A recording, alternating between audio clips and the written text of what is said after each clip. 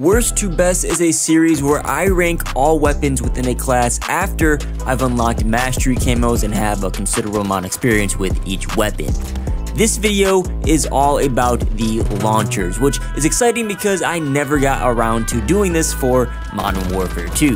Later in this video, Into the AM has an exclusive offer on amazing graphic tees that you will not want to miss out on, so keep an eye out for that. This Worst to Best will be a bit different. I've wanted to try an alternate format out. We'll start with sharing and comparing important stats like how long it takes to destroy certain kill streaks, and I'll highlight clear winners and losers in each category. Then I'll rapid fire these 6 launchers from Worst to Best like I usually do, except it'll be much quicker. And if you're interested in just that or certain stats, I'll have everything timestamped with chapters for easy navigation. Please don't forget to like the video and consider subscribing to the channel. These are the stats I'll be comparing, starting with a quick overview of these launchers' archetypes. The Stormender is unique as it is an EMP blast that you can free fire, and it specializes in score streak and vehicle destruction. The RGL-80 is a grenade launcher that's more geared towards ground combat, and it is the other launcher that you can hip fire. The PILA is a free firing launcher that can also lock on to targets. The JOKR is a lock-on only launcher that deals massive amounts of damage, and the RPG-7 and Strela-P are both free-firing rocket launchers, the former being more geared for infantry combat. Movement speed is not the most exciting for a launcher. All you really need to know from this chart is that the Stormender and the RGL-80 are noticeably faster overall. Handling speeds are a big factor for launchers. All of the traditional launchers will force you to aim down sights before you can fire a rocket. The main takeaways here are the Stormender and RGL are agile launchers, whereas the PILA and the JOKR are sluggish. Sprint to fire time in general doesn't matter if you're destroying equipment or kill streaks, but it does come to play when you are shooting rockets at other players, and it's a similar takeaway here. The RPG is the one traditional launcher that isn't too sluggish. The JOKR, as you'll see throughout this video, just has so many things it has to do before you can fire a rocket, it's ridiculously sluggish. And the Stormender doesn't look quite attractive for sprint to fire speed, but realistically you won't be in situations where sprint out times really matter for that weapon. The last handling stat before we dive into damage, which I know is where all the excitement is, but reload speeds.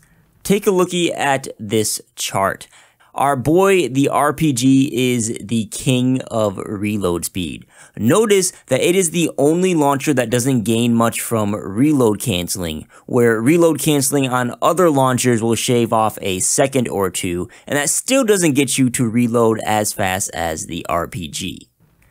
That brings us to damage. I broke this up into 2 sections, killstreak and vehicle damage, and player damage. Primarily, you use launchers for destroying stuff, so we're going to start with the killstreaks. What you're looking at is how much damage one single shot from each of these launchers deals to the Wilson killstreak. This also translates to aerial streak damage up next, and quite literally everything to follow, so make sure you take this all in. The Stormender and RGL are relatively weak in terms of damage dealt, but more damage doesn't equate to being a better launcher. Fire rate will consist of shot delays, your force ADS, lock-on time, and your default reload speeds, which is why I wanted to familiarize you all with this stuff at the top. And because of this, the Stormender and RGL will deal a lot of damage over time because they can pump out shots way faster than your traditional launchers. Your other traditional launchers, well, let me just show you. The next test I performed is how quickly you can destroy a UAV, which introduces another variable you have to consider, which is projectile speed. With the Stormender, you just look up and you tap the UAV twice and then it explodes. It takes the Stormender a total of 2.5 seconds to do this. The PILA takes 4 seconds from the start of aiming down sights to that UAV being destroyed on the map Rust. This also happens to be the same time it takes the LMG from the default anti-air class that everyone has access to shoot and also destroy that UAV. The JOKR, on the other hand, is ridiculous, and we'll come back to that later. I also want to mention the RPG and Strela are capable of shooting down aerial streaks. The UAV specifically are tricky to pull off because these weapons don't lock on. Rocket pathing isn't straight. For a UAV, these two weapons just aren't going to be effective as the Stormender, so I didn't even bother testing these. Moving on to test number 2, we have the same concept but with a VTOL. I tested all the launchers except the RGL here because that isn't practical to shoot in the air, and we see a similar trend. The Stormender takes a lot of shots, but it destroys noticeably faster. The PILA is about the same as the default LMG, which personally I find fascinating. And the JOKR here isn't as ridiculous, which tells me the higher the health a killstreak has, the more effective the JOKR will be. And then the RPG and Strela just aren't effective at killstreak destruction. They don't deal enough damage and they take too many shots. And realistically, the numbers I'm sharing with you on screen will be much higher. Last but not least, let's talk using launchers as weapons against enemy infantry. The PILA has a pretty small lethal radius, and lethal radius is the range you can get a one-shot kill. However, it has the second largest blast radius. Compare that to the Strela-P. This has a smaller lethal range and a much smaller blast radius, which means you're even less likely to get hit markers on players with this launcher. Compare that to the JOKR, which has a massive 13-meter lethal radius. And the blast radius is so large, it doesn't even fit on the screen. 23 meters is all the way over in this alley on Favela. And if you land a rocket between that red circle and this point, you won't get a kill, but you will deal damage to a player. That's what I mean by blast radius. The RPG has the second largest lethal radius and a reasonable blast radius. And last but not least, the RGL. I was actually surprised to learn you can't get a one-shot kill to a player with full health unless you're landing the grenade right at their feet or direct impacting them with it. So that yellow range is going to be your 2-shot kill. It's going to be way more likely with this weapon. And then the blue radius is your 3-shot kill. And yes, you can get hit markers outside of those radiuses, but I feel like that's kind of the sweet spot where you're going to be using this weapon and landing your shots. This overview of the blast rate, I should give you a nice little comparison to reference. The RPG actually has some pretty decent explosive range. It's a great contender as a run-and-gun launcher. The swap speeds even reinforce that. All the launchers have similar swap speeds, but the RPG is a standout as a speedster, even though 666 milliseconds isn't crazy fast. But I mean, depending on your class setup, you can amplify that speed with vests and perks and make the RPG feel very snappy. This is the last graph before my worst to best rankings. I didn't really see a good place to put this in earlier, but I thought this would be good info to have, and that is the projectile velocity. With that said, let's launch into what everyone's been waiting for, the worst to best rankings. But first, Into the AM has launched several new graphic tees and you need to get yourself some. If you're unfamiliar with Into the AM, they genuinely make some of the most comfy, like well-fitting shirts, and they're constantly keeping their inventory up fresh, always dropping new designs like this stellar statue design. This one has the space theme going on with it as well, which they do with a lot of their designs, but I guarantee you'll find something you like.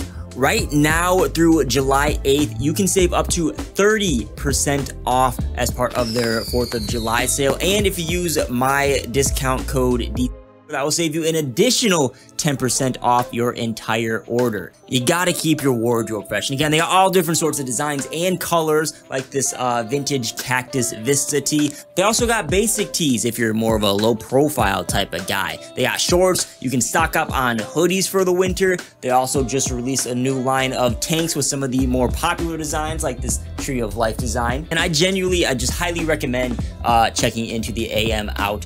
You can check the link down below. That'll take you directly to the website. Remember, if you do use my discount code for an additional 10% off your entire order. Make sure you get those orders in before July 8th so you can take advantage of that 4th of July sale.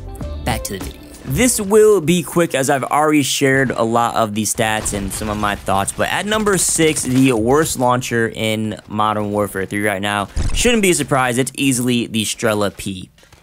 In my eyes, launchers are valued differently in this game than they were a few years ago. Ground-based player combat is the priority over killstreak destruction because killstreak destruction in general was incredibly easy to do in Modern Warfare 3 and even the last few Call of Duty games. The thing is with the Strela-P is that it sucks at both of these things. It sucks at killing people, it has pathetic player damage, and it sucks at destroying kill streaks because it has pathetic vehicle damage. I mean, it has the same amount of vehicle damage as the RPG, which I don't necessarily understand because back in Modern Warfare 2019, the Strela-P's niche was that it dealt increased damage to vehicles and kill streaks and all that stuff, so especially ground-based vehicles like tanks. I mean, maybe that's still a thing in ground war, but that's not really relevant in Modern Warfare 3. So, yeah, the Strela-P is quite literally a useless weapon. At number 5, I have the PILA.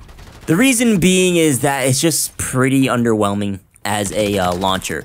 The player damage is pretty low and the handling speeds are very sluggish. And when you run into players with Flak Jacket or whatever the explosive damage reducing perk is called in this game, it's like near impossible to get a kill with any of these slower handling launchers. The one and only thing the PILA has going for it is that it can lock on to kill streaks and other vehicles, but again, it's not really that effective at destroying kill streaks. Again, a primary weapon or swapping to the default LMG class is just as effective as the PILA, which is kind of sad. Next up at the number 4 spot, I have the JOKR. It's a blast to use on small maps and you can clear objectives easily with it. And it most certainly can be useful and even deadly in the right situations. It's not super useful for kill streak destruction, although there is an argument for the bulky streaks like the gunship. But I mean, like things like the UAV is not worth using your time. More often than not, the UAV will exit the map before your rocket even hits it.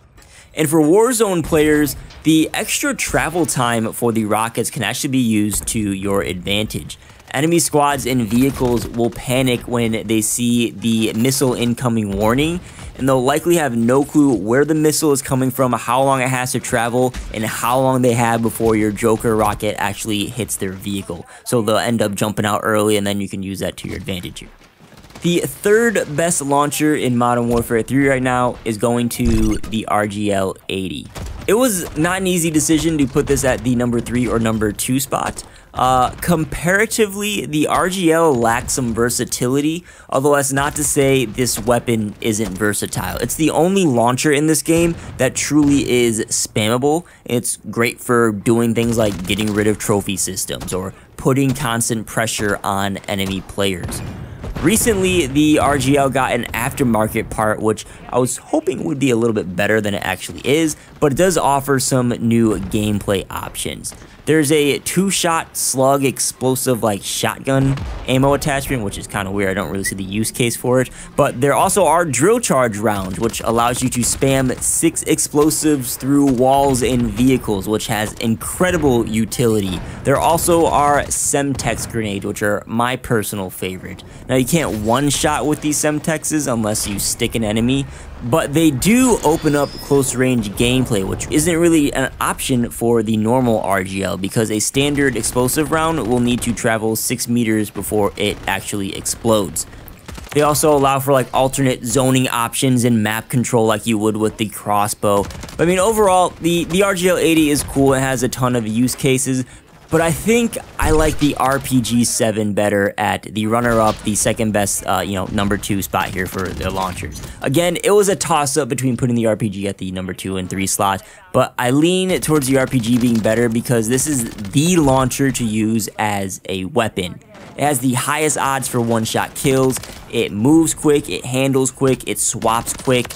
The RPG and the RGL are really the only 2 launchers you can run around with and not feel like a turtle while using them, but I think the RPG is more effective at just blowing dudes up.